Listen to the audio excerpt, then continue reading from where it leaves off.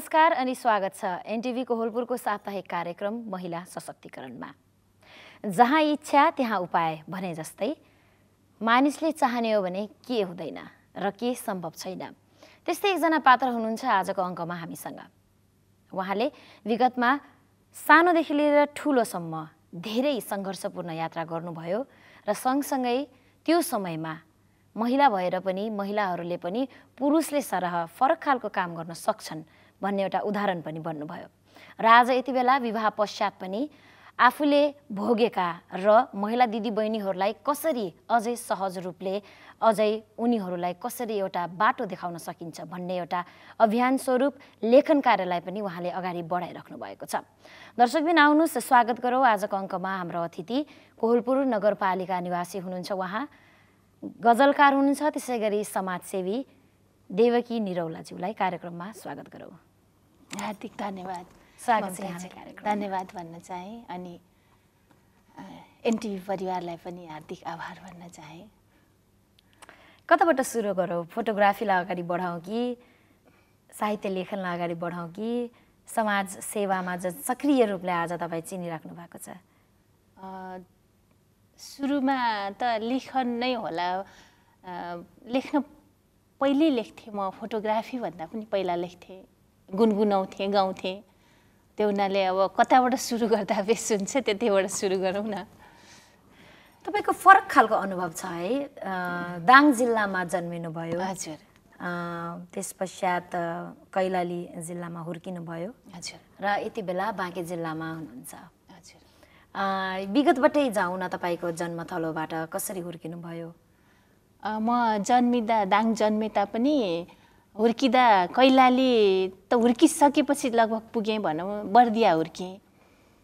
त्यसपछि हामी चाहिँ 40 सालको बाढी आएपछि हामी कैलाली सरेको हो। अनि कैलाली नै हुर्केँ भनौँ, कतिपय दिनहरू कैलाली बिताइए। लगभग थुप्रो वर्ष, यस्तै 24 वर्ष जति कैलाली बसियो। त्योभन्दा अगाडि चाहिँ बर्दिया थियौँ हामी। बर्दिया हात्तीखल्ला भन्ने ठाउँमा थियौँ, जहाँ चाहिँ गहिरो थियो, घर छेउमै नदी थियो। त्यही नदी किनारै नजिक बस्थ्यौँ। त्यो अनुभव छ। अनि बाढीका कारणले जीवनमा एउटा सङ्घर्ष गर्नु पर्यो।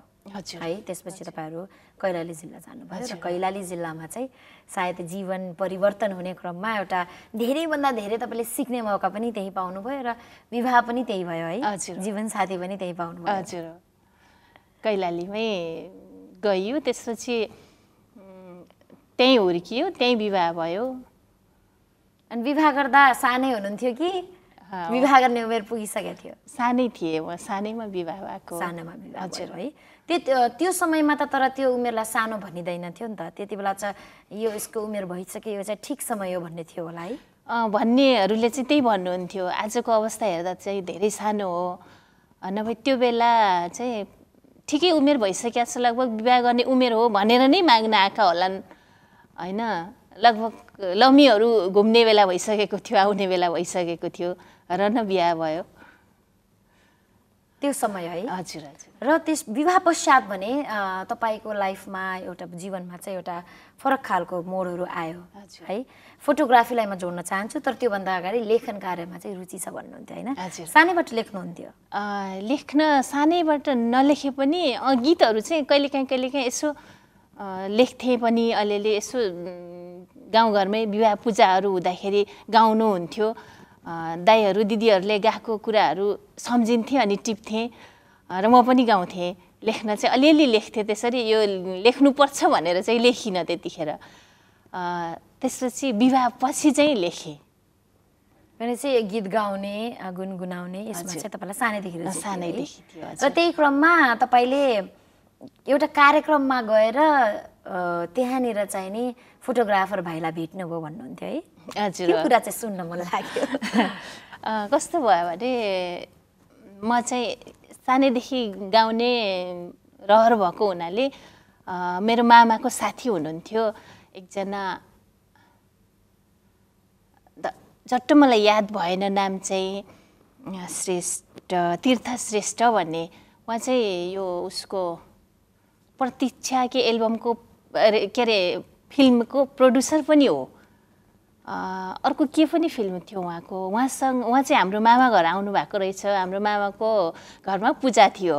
अनि त्यतिखेर उहाँ आएको बेलामा मैले गाएको सुनेपछि उहाँले चाहिँ मामासँग भन्नुभएको रहेछ ऊ चाहिँ गाउन सक्ने मान्छे रहेछ, उसले अवसर पायो भने ऊ गाउँछ भनेर भन्दाखेरि कुरा गर्नुहोस् न त भनेर मामाले भनेपछि उहाँले चाहिँ मलाई भेट्नुभयो। अनि भेटेर भन्नुभयो गाउँछौ तिमी भने गाउन त हेरौँ सुनौ रेकर्ड गरेर पठाउ त भन्नुभयो। उहाँ काठमाडौँ गइहाल्नुभयो। अनि मैले त्यो क्यासेटमा रेकर्ड गरेर मेरो आवाज पठाइदिएँ। तिमीलाई सिक्नुपर्छ, तिमी गाउन सक्छौ चाहिँ भन्नुभयो।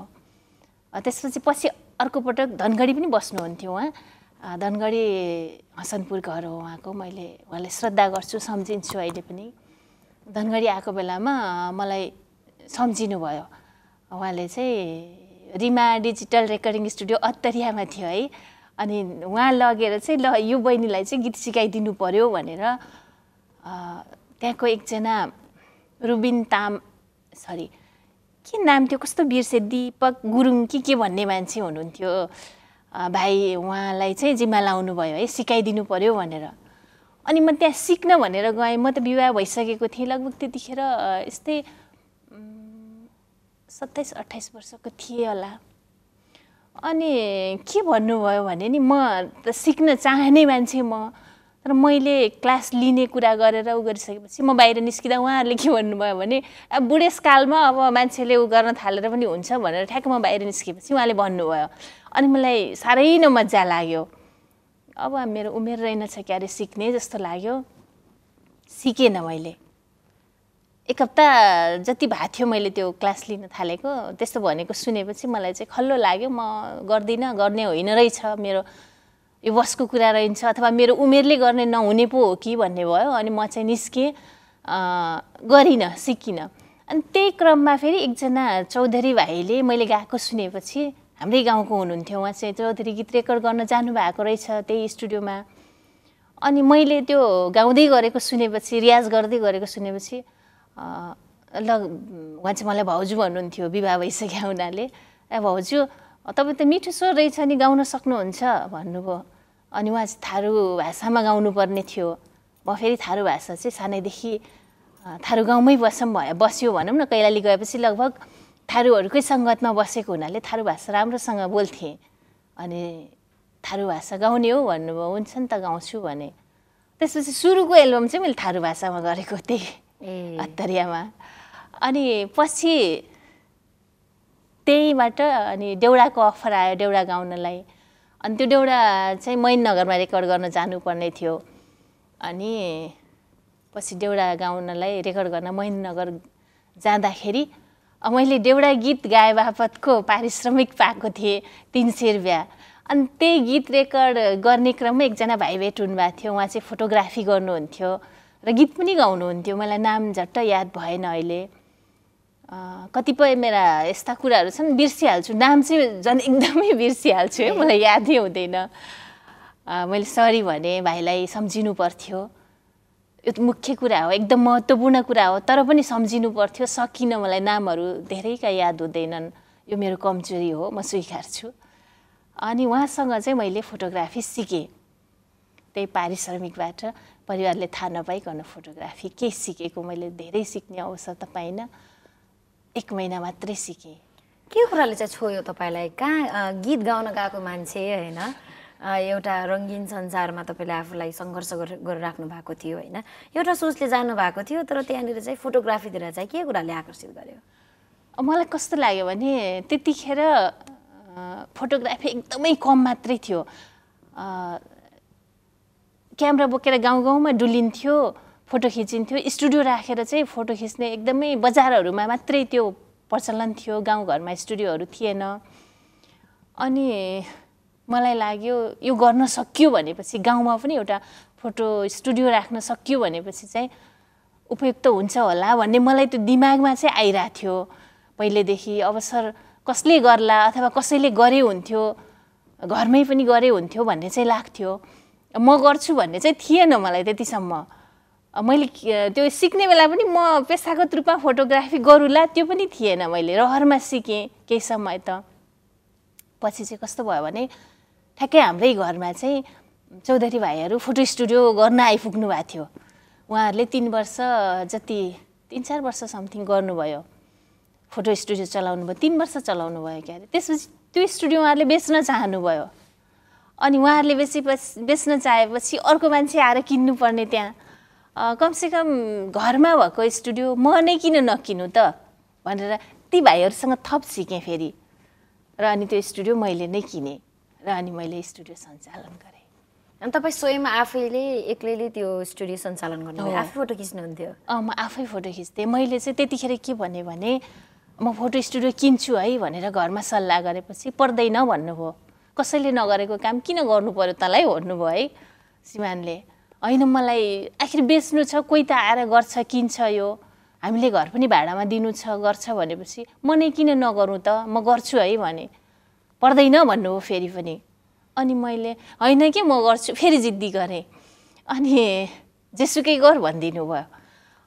अनि रिसाउनु हुन्न भने जे मन लाग्छ गर भनिदिएपछि मलाई चाहिँ कस्तो भयो भने ठिकै छ त म किन नगरौँ त भनेर नन्द कहाँ गएर मैले चाहिँ पैसा सापट्टि लिएँ र केही पैसा साथीहरूसँग पनि मागेँ। अनि केही पैसा भाइहरूलाई चाहिँ तपाईँ थामिदिनु है केही समयको लागि, म पछि दिन्छु भने। अनि त्यसपछि त्यसरी स्टुडियो किनेँ। पछि त्यही स्टुडियोबाट कमाएर मैले सबै तिरेँ र आफ्नो स्टुडियो बनाएँ। दुःख चाहिँ कहाँनिर लाग्यो भने मैले उहाँले नगर भन्दा भन्दै गरेको हुनाले 3 वर्षसम्म मेरो श्रीमानले स्टुडियो चाहिँ टेक्नु भएन के। एक्लै गरेँ मैले त्यतिखेर। कस्तो अप्ठ्यारो भयो भने एउटा महिलाले फरक पेसा अपनाएर फोटो क्यामेरा भिरेर है बोलाएको ठाउँमा फोटो खिच्न त जानु पर्थ्यो। स्टुडियोमा त आउने चलन एकदमै कम थियो त्यतिखेर, मान्छेहरू एकदमै कम मात्रै आउँथे। अनि जहाँ बोलाइन्थ्यो म त्यहाँ फोटो खिच्न जान्थेँ, हाँस्थे मान्छेहरू मलाई देखेर। अनि कहिलेकाहीँ स्टुडियोमा आइहाल्यो भने पनि साउजी खै भनेर सोध्थे। अनि म खिच्छु नि भने आई मैले खिचेको फोटो पनि कस्तो होला भन्थे के उनीहरू। अनि उनीहरूलाई कन्भिन्स गर्न कस्तो गाह्रो पर्थ्यो भने नि म भन्थेँ एकपटक त खिचेर हेर्नुहोस्, मन परेन भने नलग्नु होला नि, खिचेर त हेर्नुहोस् भन्थेँ कि म। अनि त्यसपछि उहाँहरू फोटो खिच्नुहुन्थ्यो है। अनि फोटो चाहिँ राम्रो आउँथ्यो। हुनसक्छ मलाई लकले पनि साथ दिएको हुनसक्छ। अनि फोटो राम्रो आउँथ्यो। त्यसपछि चाहिँ फोटो खिच्नेहरू यति धेरै भिड लाग्थ्यो कि म चाडबाडको बेला खाना खानु पनि भ्याउँदैन थिएँ कि, यति धेरै भयो। पछि केटीहरूलाई बढी रहर हुन्छ है फोटो खिच्ने। अनि केटीहरूलाई त महिलासँग फोटो खिच्नु त सहज हुने भयो।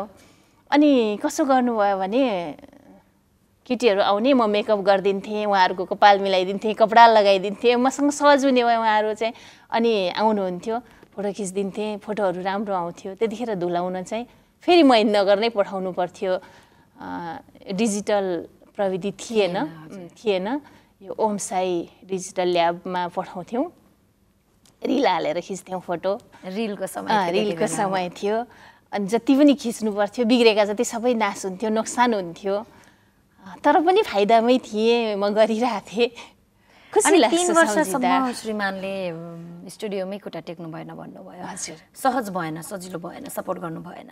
सजिलो त कसरी हुन्थ्यो र धेरै गाह्रो भयो। अनि जब यसरी चल्न थाल्यो स्टुडियो, पैसा पनि कमाइ हुन थाल्यो, त्यसपछि चाहिँ सपोर्ट गर्नुभयो, पछि चाहिँ सपोर्ट गर्नुभयो है।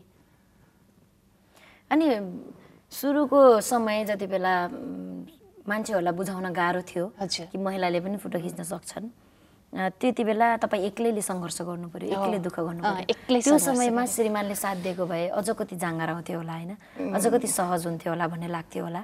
तर पछि चाहिँ ब्याक सपोर्टमा आउँदाखेरि चाहिँ के भन्नुभयो, अथवा केही त्यस्तो भावपूर्ण त्यस्तो केही रह्यो त्यहाँनिर? त्यस्तो केही पनि भएन। कसो गर्नुहुन्थ्यो भने पछि चाहिँ कसरी सपोर्ट गर्नु भने नागरिकता टोलीहरू गाउँमा पुग्यो। त्यतिखेर कस्तो हुन्थ्यो भने दिनभरि फोटो खिच्थेँ म, अनि रातभरि धुलाउँथेँ। त्यो लालटिनको तापमा धुलाउनु पर्थ्यो फोटोहरू, यो उसमा त धुलाउनु पर्थेन। ब्ल्याक एन्ड व्हाइट फोटोहरू धुलाउँदाखेरि असाध्यै गाह्रो हुने कि। दिनभरि खिच्थेँ, दिनभरि 3-4 रिल खिच्थेँ, अनि रातभरि धुलाउँथेँ कि। अनि एकदमै गाह्रो हुन्थ्यो मलाई। 2 घन्टा 1.5 घन्टा कहिलेकाहीँ 3 घन्टासम्म सुत्थेँ। अनि कहिलेकाहीँ फोटो धुलाउँदै त्यहीँ निदाइदिन्थेँ। अब सायद त्यो देख्नुभयो होला, त्यसपछि चाहिँ उहाँले सपोर्ट गर्नुभयो। फोटोहरू खिच्न चाहिँ उहाँलाई धेरै पछिसम्म पनि आएन, सिक्न मान्नु भएन। फोटोहरू काटिदिने, ग्राहकहरूलाई चाहिँ फोटोहरू दिने, त्यसपछि पठाइदिने, ल्याउने ती कामहरू चाहिँ गर्नुभयो। अनि त्यस्तो के परिआयो जीवनमा कि अहिले चाहिँ तपाईँले चटक्कै क्यामेरालाई बिर्सिसक्नुभयो? बिस्तारै कस्तो भयो भने फोटो स्टुडियो राम्रो चल्न थालेपछि अरूले पनि फोटो स्टुडियो त्यहाँ राखे, धेरै फोटो स्टुडियोहरू भयो। लगभग हाम्रै एरियामा 6वटा फोटो स्टुडियो भइसक्यो। प्रतिस्पर्धा बढ्यो। एउटा त्यो पनि भयो। अर्को कुरा के भयो भने हामी चाहिँ कैलाली पनि छोड्नुपर्ने अवस्था आयो। त्यसले गर्दाखेरि यता आउँदाखेरि चाहिँ त्यो सम्भव पनि थिएन। अनि अर्को के देखेँ भने थप ट्रेनिङ लिन नसकेपछि त्यसको अर्थ पनि थिएन कि थप ट्रेनिङको लागि जानु पर्थ्यो। म नयाँ जमाना नयाँ प्रविधिहरूसँग फर्को मान्दै गर्नुपर्ने हुन्थ्यो। अनि कोहलपुरमा आएपछि चाहिँ गृहिणी हुनुभयो? पूर्णतया विशुद्ध गृहिणी भएर बसेँ। कोहलपुर आएपछि चाहिँ लगभग 5 वर्ष जति चाहिँ कहीँ पनि गइनँ, कुनै सङ्घ संस्थामा आबद्ध भइनँ, कुनै कार्यक्रममा गइनँ, कतै पनि गइनँ। छटपटी लागेन तपाईँलाई? लाग्थ्यो, लाग्यो पनि। नयाँ ठाउँ थियो, नयाँ समाज थियो, त्यो कसरी जाने के गर्ने भनेर एक्लोपन फिल भइरहन्थ्यो। त्यो महत्त्वपूर्ण। तपाईँले हुन त तपाईँले काम गरेर आउनुभयो, काम गरिराख्ने बानी तपाईँको घरभन्दा बाहिर जाने, त्यसैले पनि त्यो महत्त्वपूर्ण रह्यो। तर महिला दिदीबहिनीहरूलाई चाहिँ विशुद्ध गृहिणी मात्र भएर बस्दा त्यति फाइदा छैन नि, अथवा त्यति राम्रो कुरा उनीहरूले सिक्न पनि सक्दैनन् र सिकाउन पनि सक्दैनन् है। र घरभन्दा बाहिर निस्कनु एकदमै महत्त्वपूर्ण हो। महत्त्वपूर्ण चाहिँ छ। घरभन्दा बाहिर निस्किँदाखेरि कस्तो हुन्छ भने उनीहरूले धेरै कुराहरू सिक्न पाउँछन्। घरभन्दा बाहिर जब निस्किन्छन् नि, घरभित्रै भयो भने त्यस्तो काममा उनीहरू संलग्न हुन्छन् कि आयमूलक पनि हुँदैन र ज्ञानमूलक पनि हुँदैन। के सिप त होला, थोरै ज्ञान त होला, तर सीमित हुन्छ कि उनीहरूसँग चाहिँ। त्यही मात्रै हुन्छ कि कसरी परिवारलाई अलिकति व्यवस्थित गर्ने, कसरी घरको कामहरू कसरी निप्ट्याउने, कसरी के गर्ने, ती सामान्य कुराहरू हुन्। त्योभन्दा फाल्तु त उनीहरूले गर्नै सक्दैन घरभित्र बस्यो भने। जस्तै घरभन्दा केही बाहिर गयो भने 2-4 जना मान्छेहरूसँग भेट हुन्छ, चिनजान हुन्छ, कुराकानी हुन्छ, अथवा केही पढ्ला, केही देख्ला, केही सुन्ला, केही त बुझ्छ नि त उसले। त्यो उनीहरूले जरुरी चाहिँ छ। तपाईँले पनि 5 वर्षपछि आफूलाई घरभन्दा बाहिर एक्टिभ गराउनु भयो, समाज सेवातिर लाग्नुभयो है। र कहाँ गायिका हुन गएको मान्छे एकाएक जीवनमा फोटोग्राफर बनेर यति बेला पनि गजलकार भइसक्नु भएको छ है? हजुर। लेख्न चाहिँ भने नि, म लेख्थेँ, विवाहपछि लेख्थेँ, थुपार्थेँ, डायरीमा राख्थेँ।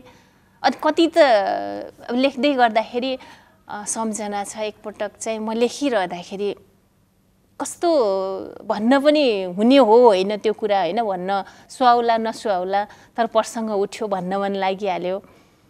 यसले चाहिँ यति धेरै लेखिरहेको हुन्छ जतिखेर कसलाई चिठी लेख्छे भनेर सासूले भन्नुभएको थियो के लेख्छिस् भनेर सोध्नु भएन, सिधै चाहिँ यसले कसलाई चिठी लेखिरहेको हुन्छ जहिले सुकै, को छ यसको भनेर चाहिँ भन्नुभएको थियो।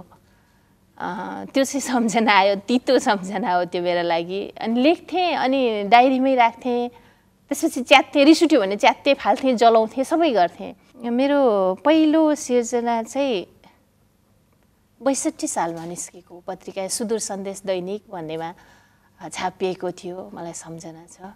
त्यतिखेर द्वन्द्व चलेको थियो, अनि द्वन्द्वलाई नै इङ्गित गरेर लेखेका रचना थिए। अनि त्यो पहिलो रचना पछि कस्तो भयो, सुदूरपश्चिम गजल मञ्चले एउटा गजल प्रतियोगिता राखेको थियो।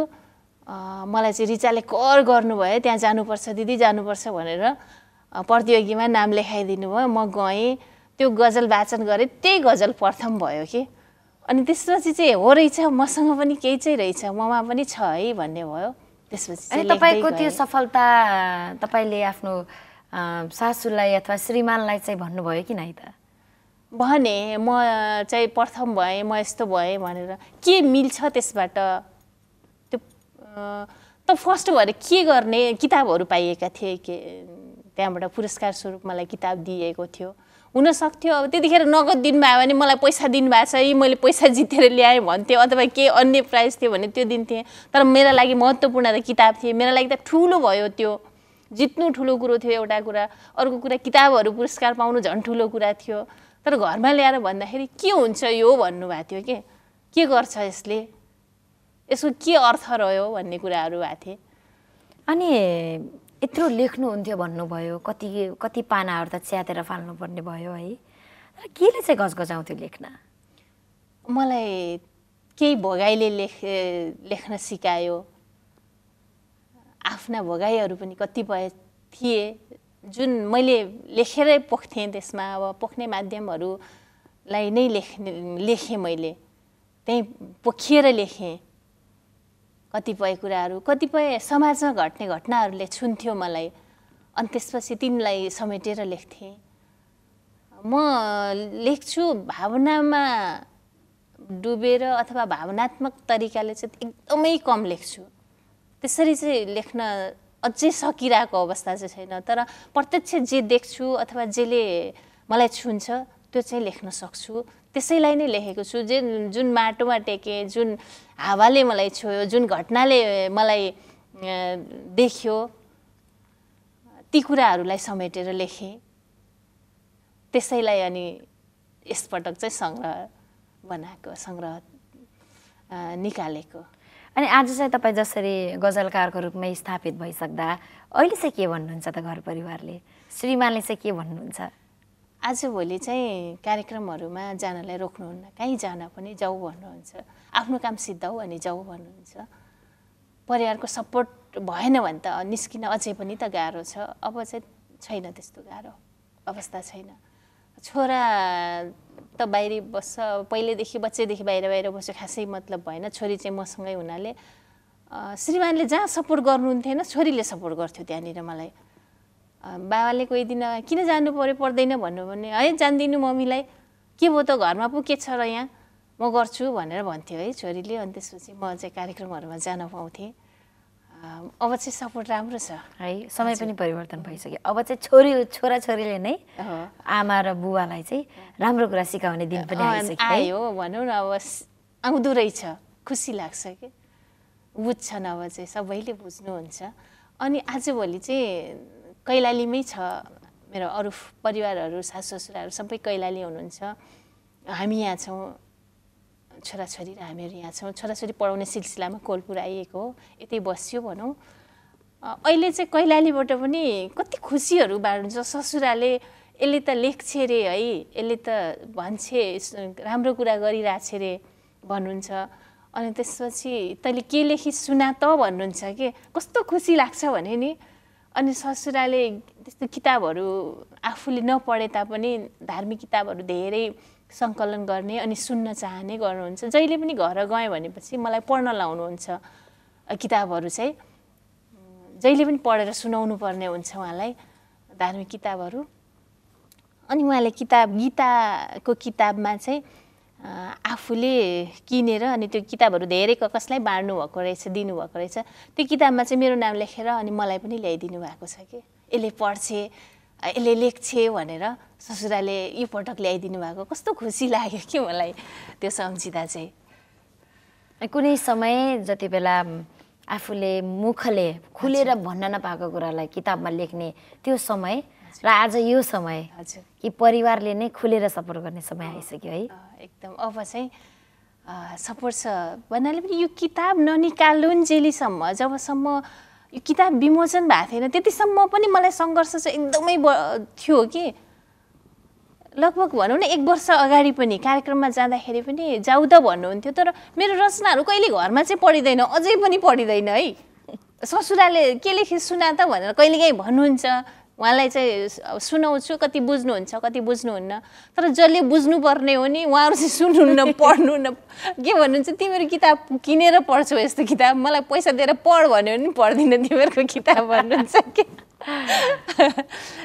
अझै पनि पढ्न चाहिँ पढिँदैनन्। नपढे तापनि अब प्रतिबन्ध चाहिँ छैन। समाजको चित्रण गर्दछ साहित्यले है, गजलमा महिलाहरूको अवस्था होस् अथवा कुनै पनि पात्रको एउटा चित्रण गर्ने गर्छ है। र समाज परिवर्तनमा ठुलो भूमिका खेल्छ साहित्यले? ठुलो खेल्छ खेल्दैन त्यो त म त्यति भन्न सक्ने अवस्था छैन, तर पनि समाज परिवर्तनमा चाहिँ भूमिका खेल्छ भन्ने म पनि अलिकति मान्यता राख्छु। सायद तपाईँको लेखनबाट पनि हामीले त्यो हेर्न सक्छौँ, बुझ्न सक्छौँ। केही चाहिँ पाउनुहुन्छ। मेरा सिर्जनाहरूमा पनि अलिकति भए पनि समाजले केही चाहिँ पाउँछ जस्तो लाग्छ मलाई। परिवर्तनै गर्न त अब यो सरकारले परिवर्तन गर्न नसकेका कतिपय कुरा छन्, हामीले लेखेर के सक्थ्यौँ होला होइन। केही दिन अगाडि कतै न कतै यसले पनि हल्का झल्को चाहिँ दिइरहेको छ, झकझक्याइरहेको चाहिँ हुन्छ। अनि जीवनलाई पछाडि फर्केर हेर्दा जीवनमा एउटा हुन लेखेको रहेनछ, एउटा भइदियो भनेर यसरी फर्केर हेर्दा कहिले पछुतो लाग्छ देवकीजी? अब चाहिँ लाग्दैन, बुढेसकाल भयो कि बुढेसकाल भइसक्यो। अब कस्तो हुन्छ भने अब बिस्तारै रहरहरू पनि उसरी हराउँदै पनि गएको हुनसक्छ होइन।